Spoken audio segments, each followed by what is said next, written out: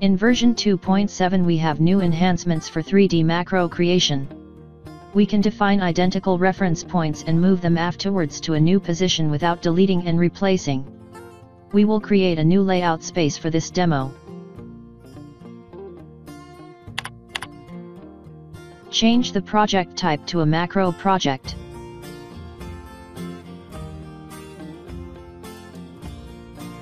Insert a device.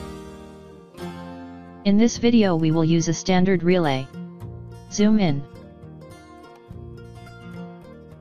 Insert 2 base points. Click Edit and then Device Logic. Select the name, User Supplementary Point 1. Add the second base point.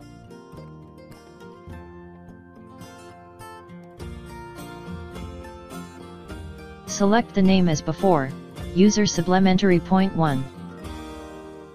In the older versions EPLAN would have cancelled placing a second base point with the same name. In version 2.7 a dialog asks the user if he want to place it nevertheless. We will confirm with yes. To move one base point it was necessary to delete and replace it. In version 2.7 it is possible to move the point easily by using the move action.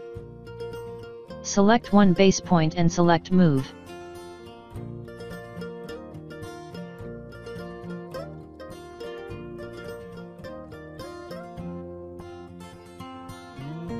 You can move mounting points as easy as base points too. I will demonstrate it.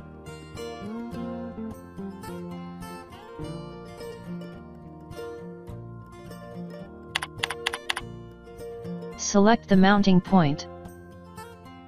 Select Move. You can now move the mounting point to its new position.